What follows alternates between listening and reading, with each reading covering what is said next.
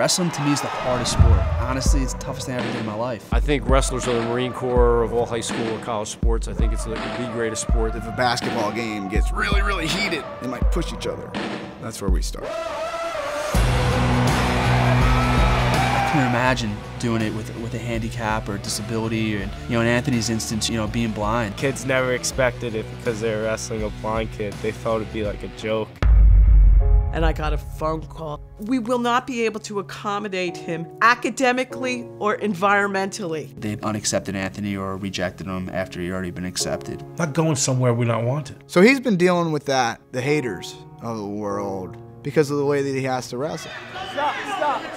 I hate this school so much. I can't go here because I'm not 100% perfect. I can't call stealing on your kid is what you're telling me? He's got a disability and it's not fair. I think we have an obligation to treat him as we would any other wrestler. I know it hurts, I've been there. Anthony doesn't really try to hide his blindness. He wants to be independent. He wants to be like any other kid. Inbound! On the way! X2! There's no more, I'm not losing to a blind kid.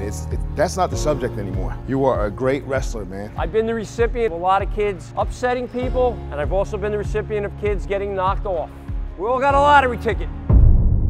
My goals for my senior year are to get over 123 wins, to win districts, win regions, and win states. I don't even want to lose a high school match again. And wrestle 10 seconds! No doubt in my mind he's got it in him. Right to his back! Right to his back! I plan on being the first blind state champion. If all goes well, Anthony should accomplish that goal. I really don't see why he wouldn't.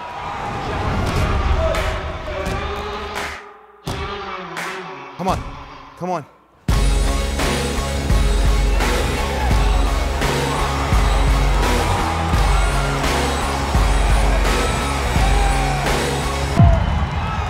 Anthony! 13 seconds!